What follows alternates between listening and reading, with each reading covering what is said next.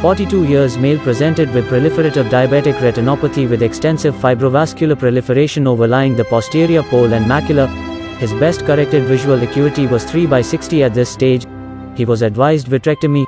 Preoperative anti-VEGF was given 3 days prior to surgery. The membrane was separated and lifted at the optic disc to create a plane of dissection. A wedge between the center and the periphery was created by cutting the vitreous.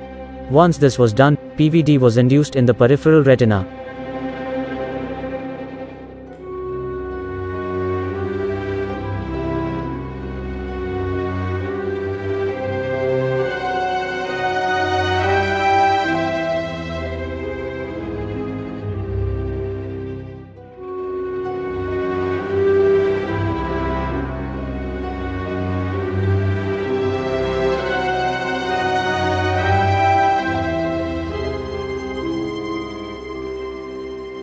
After this, the membrane can be dissected both from inside out or outside in.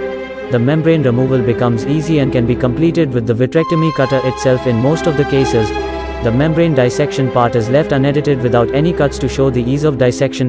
The speed is however increased in the interest of time.